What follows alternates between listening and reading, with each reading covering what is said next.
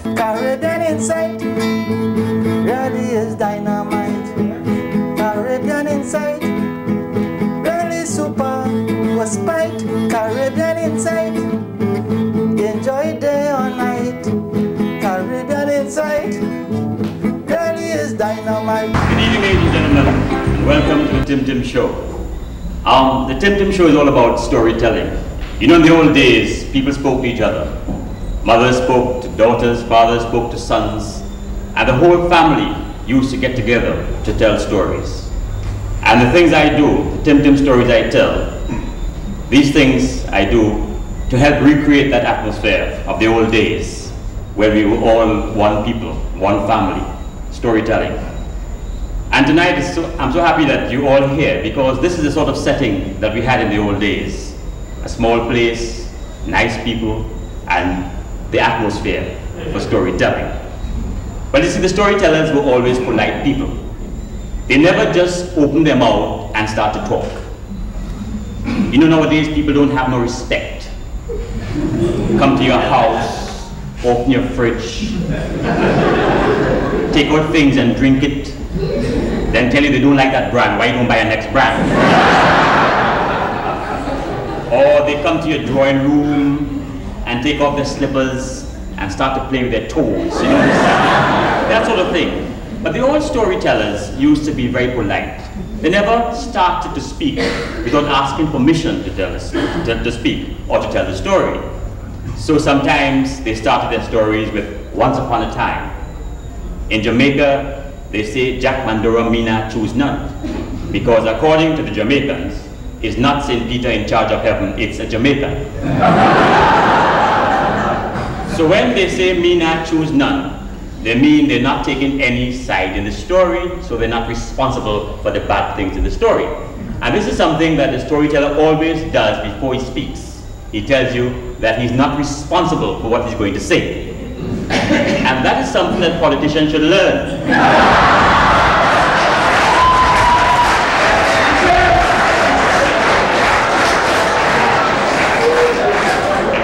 So you see, the storytellers always set the scene by clearing themselves of all responsibility for the bad things in the story, and then saying that they're not responsible, they're just passing on what they're hearing downtown, right?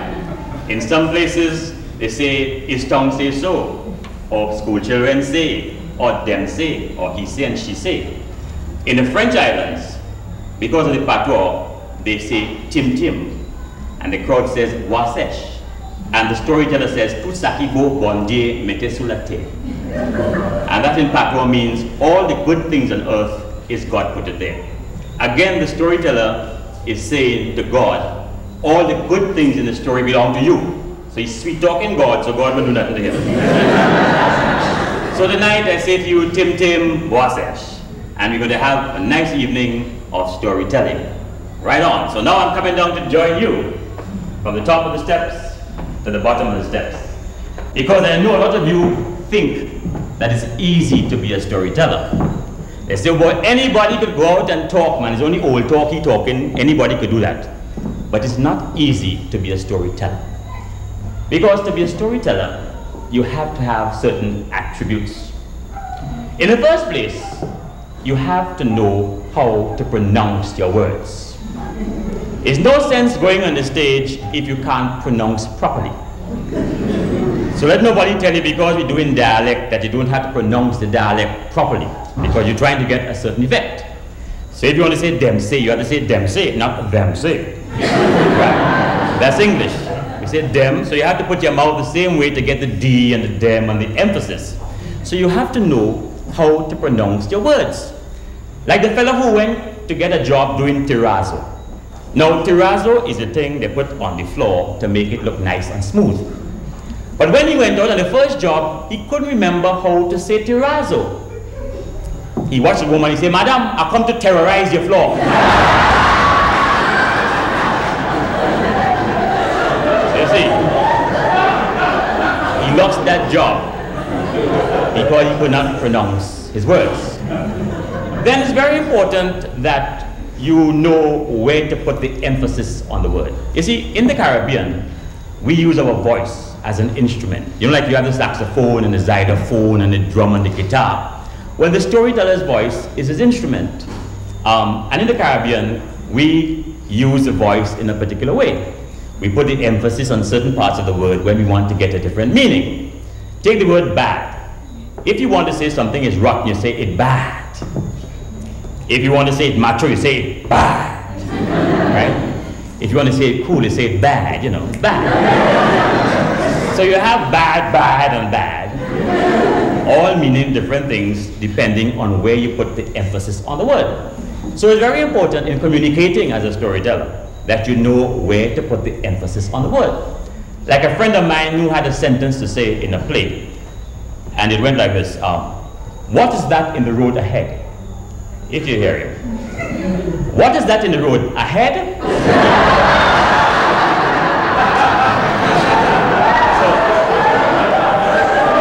So you see, where you put the emphasis on the word is very important as far as what the meaning of the word is. Then to be a good storyteller, you also have to be a good listener. You know, we in the West Indies talk too much. We love to talk, but we don't like to listen. We answer questions before people even ask them, we answer. We so want to talk that we don't even give you a chance to finish what you're saying, we start talking. So it's not strange to see 5 people talking to each other all at the same time, and they're not listening to anything anybody's saying. So you have to know how to be a good listener if you're going to be a good talker. For instance, when I went to school in the college there, we used to say the 23rd Psalm. And there was this line that went, surely goodness and mercy shall follow me all the days of my life. And it was only about last year I found out who Shirley was.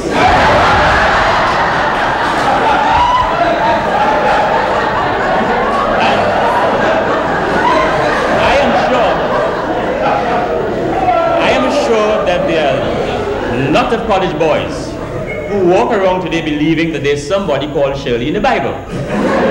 Because we are hearing Shirley when we should have been hearing Shorty, you know, that sort of thing.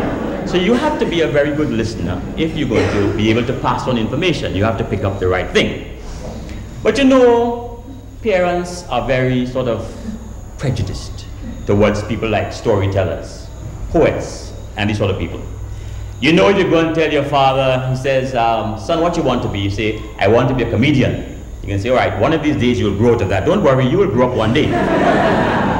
You see, if you want to be an engineer, or a doctor, or a lawyer, supervisor, interior decorator, anything with in it is all right. But if you tell them you want to be a comedian, a storyteller, poet, they don't understand where this thing is going to get you.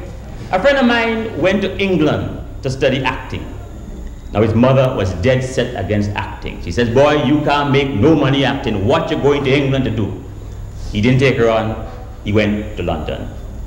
But 6 weeks later, he right back home asking for 200 pounds. She right back telling him, act as if you have 200 pounds.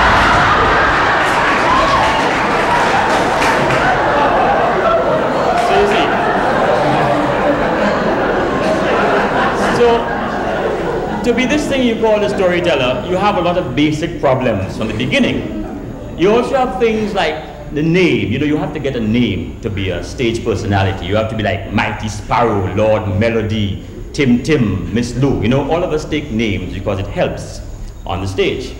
But the names can cause problems, especially if you're a calypsonian. And a calypsonian is also a type of storyteller, except he's singing. You have problems when you go to England and Barbados and places like that, when they believe in things like the rare lord this and lady that and so on. For instance, the other day, Sir Ellis Clark, the president of Trinidad, was going through the customs in Barbados. And I hear one custom officer tell the next custom officer, oh, that is Sir Ellis Clark, you know. Fellas say, you see them damn Calypsonians, only one special treatment.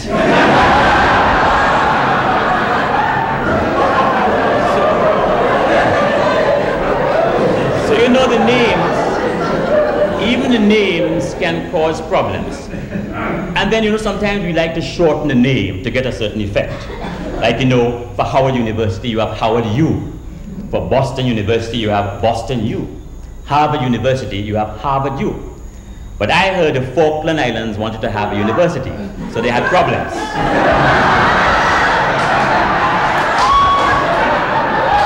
You know,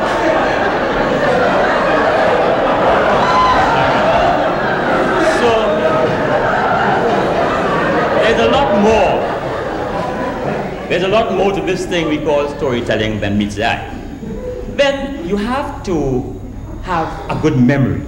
You see, you cannot go on the stage and forget what you're going to talk about. I've seen many great speakers stand up to make a brilliant speech, and halfway through they can't remember exactly what they were going to say. They panic. But you cannot do that when you go on the stage. You have to have your thing together. You can't forget which part of the story comes first, which part comes second. Like the fellow who bought the horse from the priest. He went to the priest and the priest told him, I've trained my horse. When I wanted to go fast, I said, praise be the Lord. When I wanted to stop, I say, amen. The fellow said, no problem, give me the horse. So he get the horse. Going down the road, he decided to try it out. He bawled, praise be the Lord. The horse take off and it start to go, heading for a precipice. As the boat to go over, he bawled, amen. The horse stopped. He's so happy, he bawled, praise be the Lord. So you see, it's something that you must remember all the time, that the storyteller has to have good memory. Then, it's also important that you know when to open your mouth and when not to open your mouth. Now that goes not only for storytellers, but for everybody in life. Priests, politicians, everybody. You have to know when to say the right thing and when not to say it, which audience you're talking to, which audience will accept this, which audience will not accept that. Like the fellow who he fell off a precipice, you know, and down the precipice, and the police came to pull him out.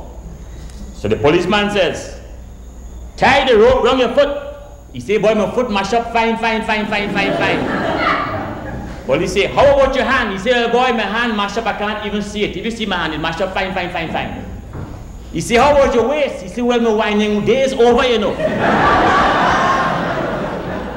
Policeman say, how about your teeth? He say, my teeth all right. So the policeman dropped down the rope and he say, bite onto it, I'm going to pull you up. Drop down the rope, fella bite onto it, police start pulling him up. Everything going fine till he reached near the top. Police say, how you doing? He say, all right, man.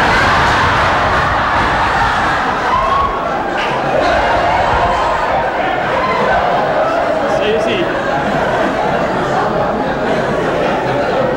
you have to know when to open your mouth and when not to open your mouth. And then it's also important that you keep your wits about you. You can't panic. Because sometimes on stage, they may be filming you, and they may have to change the film, and things like that. You can't panic. You have to be cool, you know what I mean? Or sometimes, you know, as we are storytellers, we are not the normal type of poet who stands at the university and reads poetry for a captive audience. We take poetry and storytelling to the people.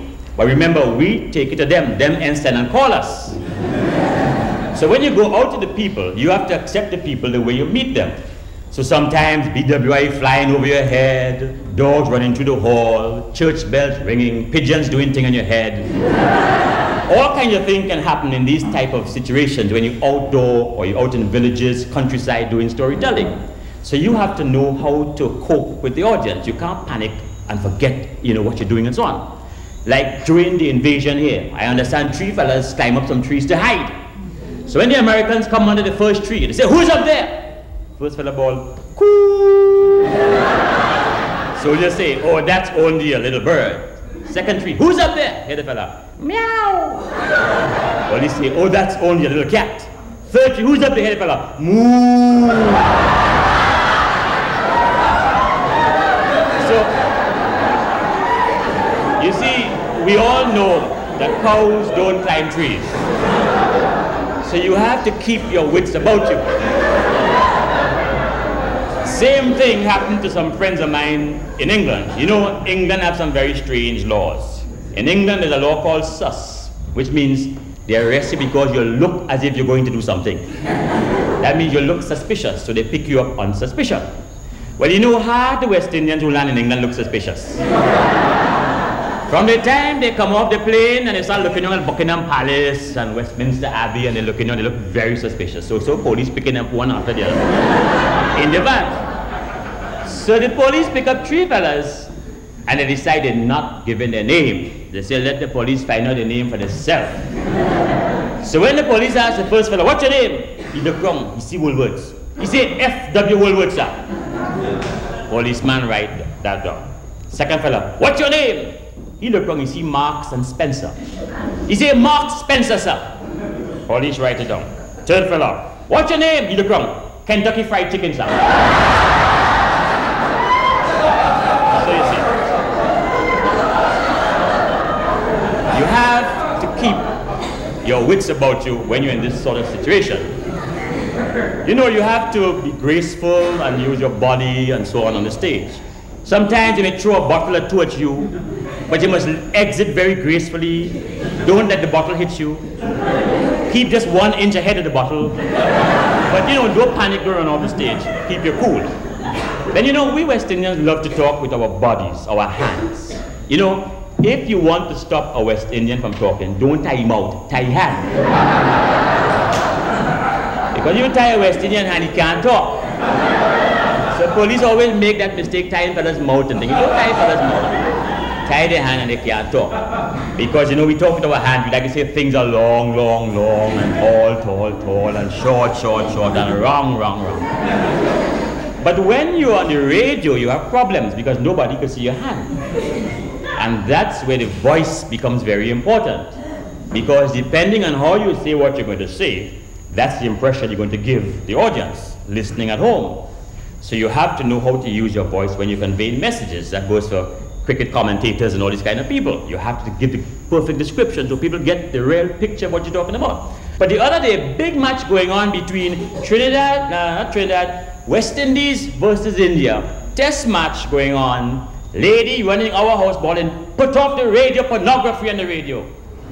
We say, but madam, how you know they have pornography on the radio? It's just a little test match going on between West Indies and India. She say how Ghana bowling without underpants. I say, but madam, how you know Ghana bowling without underpants? She say she heard the radio man say that. I say, what he say? She say, she hear him say how Ghana getting his balls to swing both ways.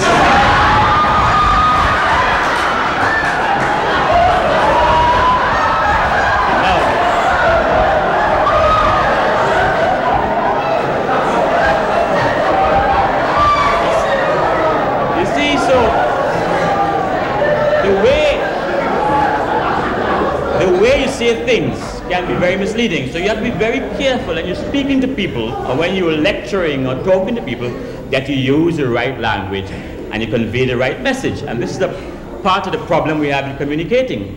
People talk one thing and people hear a different thing, so you always have to double check with your audiences to figure out if they understand what you really said, because everybody say, yes man, we understand, and when you go right down, everybody have done the wrong thing. So you see, to be a storyteller, you have to have a lot of attributes. To be a poet, to be anybody who goes on stage, you have to have a good memory, you have to have the ability to pronounce words, you have to have a good memory, you can't panic, you know, you have to have all these things. But most of all, you must be grateful to your audiences, because these are the people who come out to support you. You must never forget the audiences or the spiritual world. Because wherever we gather, as we gather here tonight, the spirits are gathered with us, the ancestors. You see, storytelling is a spiritual thing. Wherever we gather to tell the old tales of the old folks, the history of our people, the spirits come. So they are very much present when we all gather together. So you must never forget, anytime you do anything concerning your own people, that you say a little thank you to the spirits. But you also have to know how to say thank you. Like the fellow after a big graduation speech, stand up to thank the audience, and he says, I thank you from the bottom of my heart, and my wife thanks you from her bottom also. So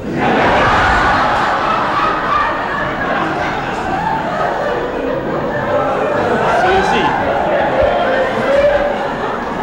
it is very important that you begin a show and end the show properly.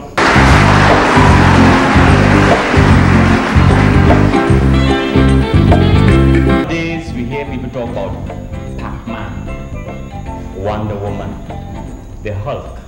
the bulk. You know, the children are being given this sort of thing. When we have characters that belong to the Caribbean that are just as important and just as fascinating, things like Laja Bless. You see the Laja Bless? The Laja Bless is a devil woman. And she always wearing a long dress right down to the ground, because she has one good foot and one cow foot. And she wearing a long dress so you can't see the cow foot. And nowadays I hear Laja Bless wearing pants suit. So look to your left and look to your right. You might be sitting down next to Laja Bless right now. No, I'm not trying to frighten you all. I know some of you have to go far. But we have these kind of characters that you may meet any part of the road when you walk in. They have one in Trinidad, they call it Dwen. Now the Dwen is the spirit of the child who died without getting baptized. And the Dwen foot turn before, behind. So you can't tell if a Dwen coming or it going. Then, well, in Barbados, you know, Bajans have to be different. They're very British. They have something called steel donkey. Barbados is the only island with an industrial jumbie. They got a steel. And the Jamaicans not too far behind, they have rolling calf. They say this calf has come through the bush at night, chain clanking and fire coming out of the eye and so on, just like a steel donkey. Well, Grenada and them places like that, they have the French jumbies. You know, we have colonialism even down among them jumbies and so on. We have Spanish jumbie, French jumbie, English jumbie, and so on and so on. In Grenada, they have one called Mama Malade. No, that one, bad. You see, the Mama Malade is the spirit of the woman who died in childbirth.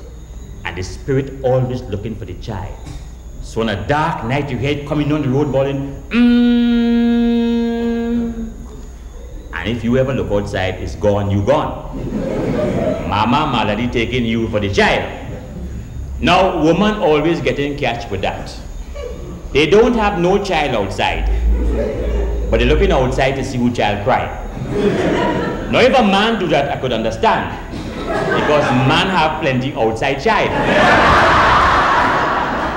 So, if a man look outside for a child, I could understand that, but not a woman. Well, in Guyana, they have some jumbies in Guyana. You know, Guyana have all kind of bush and water, so plenty room for jumbie to organize down there. The only thing I afraid more than jumbie in Guyana is mosquitoes. Guyana have some mosquito, when you meet them, you have to say good morning. A fellow tell me the mosquitoes in Guyana don't fly, they take taxi to come down. But they like to lie, you know them Guyanese that lie sometimes. Then in Guyana they have one they call the Baku. The Baku, they say, is a little man in a bottle, like a genie. And they say if you get this bottle and you open it and you let out this Baku, the Baku will get you help you get money and power and all kind of things. So politicians love Baku and things like that. The only trouble is after you let out the Baku, you can't get it to go back in the bottle. So if you don't know how to control the Baku, Baku does control you. So if you ever go to Guyana and you see a bottle on the ground, don't pick it up.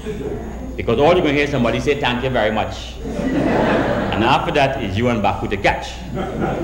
Now they have one, they call it Sukuya. You all know Sukuya. Sukuya is the old woman who take off her skin and fly at night like a ball of fire across the sky. And when you wake up in the morning, you have a little mark on your neck, you all say it's a hickey. Well, it's not a hickey. Sukuya sucked you all right there, like Dracula. Well, in St. Kitts and these small islands, since CARICOM come, all the jumbies leave. They're in London and Toronto and all kind of places. American immigration looking for plenty West Indians. But it's not West Indians, it's Laja Bless and thing going through customs. No green card.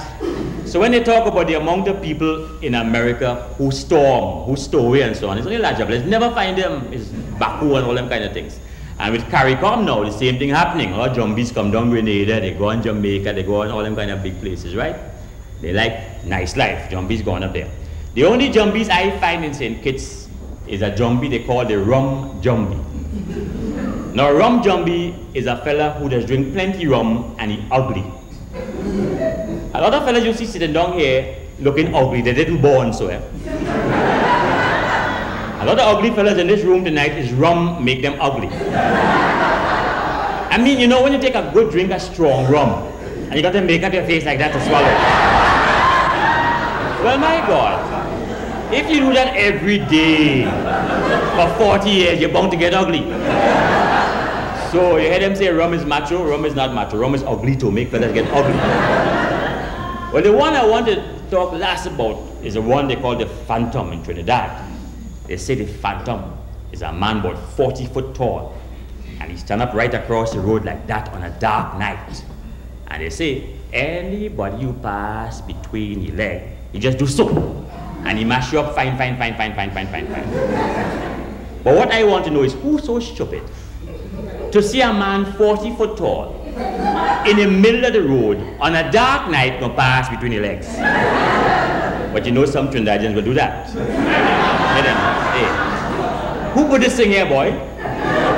This is a Minchel Master what?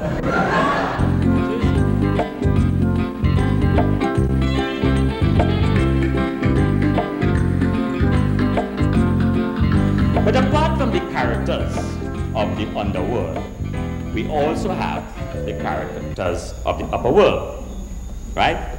You have fellas like Dr. and Slim and Tall Boy. Well, you see, ever since I wrote that story about how Slim lost all his teeth, people always come and ask me, how come Slim lost all his teeth? Well, let me tell you all how come Slim lost all his teeth. Once upon a time, before your time, before my time, before anybody's time, Slim had 30 of the best Trinidadian teeth in his mouth. They say when Slim smiled was like a piano open. Slim even win a Mr. Teeth contest in Barbados. They say that was the biggest teeth contest in the whole Caribbean. People who couldn't come send the teeth. So you know, was no ordinary teeth contest Slim win. But from the time you win the contest, it's like you get blight. You start to lose your teeth 5 by 5. He lose the first 5 in a fight with a fella called Sledge. Interfere with Sledge woman. Sledge cough him in the mouth, he lose 5 teeth. He lose the next 5 going up the Princess Margaret Highway.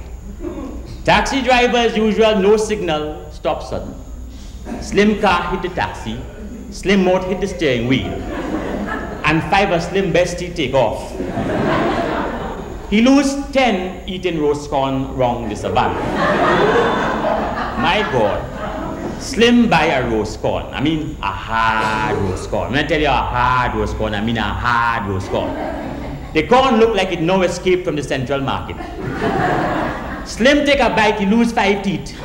He say, I can't believe it, he take a next bite. He lose 5 more. So by this time now, Slim only have about 5 teeth left in his mouth, and they scatter around his mouth. Slim mouth look as if he was eating dynamite and they blow up his mouth. So one morning, you know, sometimes when your teeth scatter around your mouth and you have a toothache, you really can't tell which teeth hurting you. Because sometimes you feel the pain on the left side and the right side is bad. And sometimes you feel the pain on the right side and it's the left side that's bad. So one morning, Slim wake up, his teeth scatter so much wrong in his mouth, have a toothache, he can't tell which teeth hurting him. So he decided to go to a dentist called Dr. Now I have to tell you about Dr. They call him Dr. because he always says before he say anything. He said, but what is wrong with your mouth? You look like you were eating dynamite. But that is not a problem. Dr. can fix that. That is not a problem. Let me try. So Dr. take a pliers into Slim mouth. But I make a mistake. I'm so sorry, I make a mistake. Let me try another time. But I make a next mistake. Well, by the time Dr. finished with Slim, Slim don't have 1 teeth in his mouth. Dr. said, but that is not a problem at all. That is not a problem. Dr. can fix anything. So Dr. bring out a teeth book. If you see Dr. teeth book, he had dog teeth, rat teeth, cat teeth, home teeth, he had all kind of teeth. he tells Slim, choose. Slim take 5 of each. And they order a plate. Well boy, 1 month pass, Slim can't see teeth reach. 2 months pass, he can't see teeth reach. 3rd month, one morning he wake up, he read the paper, he see custom officer get bite. That is when Slim know his teeth reach customs. So he gone down to the customs looking for his teeth. Well, you know somebody get to the box before Slim and the teeth half the teeth. When he opened the box, only 3 teeth in the box. 2 back teeth and 1 front teeth. So Slim bring the 3 teeth to Dr. A. Dr. A say, well, that is not a problem at all. That is not a problem. All you have to do is put the 2 back teeth in the front and the 1 front teeth in the top. So Slim put the 2 back teeth in the front and the 1 front teeth in the top. Slim walk, he's looking like a plug. Well, Slim's so proud of his plug mouth now. He decided to go to a fete in Chinese Association. Big carnival fete, about 10,000 Chinese. You know, Chinese small look like 20,000. Well, you know, sometimes when you have a heart transplant, the body does reject the heart. Well, in the middle of the fete, Slim mouth reject all the teeth. Feather said, you just see take off, boom, and teeth gone. So Slim run to the MC, say, stop the fete, stop the fete. MC say, what is wrong? He say, I lost the teeth, man. So the MC stopped the fete. He said, ladies and gentlemen, a man has just lost 3 teeth, 2 back teeth and 1 front teeth. I will be very grateful if you all could look on the ground and see if you all find the man teeth. Boy, people start to cuss. 10,000 Chinese looking for 3 teeth. A man find 3 teeth, bring it for Slim. Slim say, that is not you, that is somebody else. The MC said, teeth is teeth, start the fete. So Slim take the 3 teeth and he bring it back to Dr. A. Dr. A say, well, I see the problem, I see the problem. You see, what really happened is that when you took your collection of teeth, you took some dog teeth and some cat teeth. So what you had left in your mouth was 2 dog teeth and 1 cat teeth. And you know dog do not like cat. So what you had in your mouth was a dog fight. And what really happened is the 2 dog teeth chase the cat teeth out your mouth. Do you want the next teeth? Then say, I'm Lady V and I hope you enjoyed the ride.